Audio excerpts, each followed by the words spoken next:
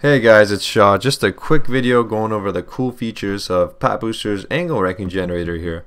Now, generators, they're not really a new thing. They've been around for a while, and in terms of the angle ranking section itself, they're all able to generate an unlimited number of questions. That's no surprise. But what's cool about this generator is all the customization options. It'll let you practice what you want and how you want. So it's pretty simple. All you got to do is go down to the angle type, pick what you want, set how many seconds you want for each question, click change, and boom, nothing to it. Pretty simple.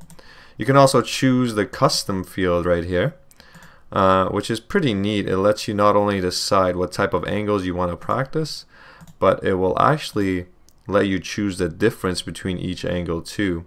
So if you really want to challenge yourself and you want to focus on right angles, let's say you just make the following changes, and that's it. You're good to go. Just pick the answer you want and you'll automatically see the correct one and be able to visualize it as well. You can also track how you're doing throughout the session right here, and this is also pretty cool. The generator will actually calculate how long you take on average to complete each question, which I know students find pretty helpful. Alright, and that's PATBooster's angle ranking generator. See you guys next time.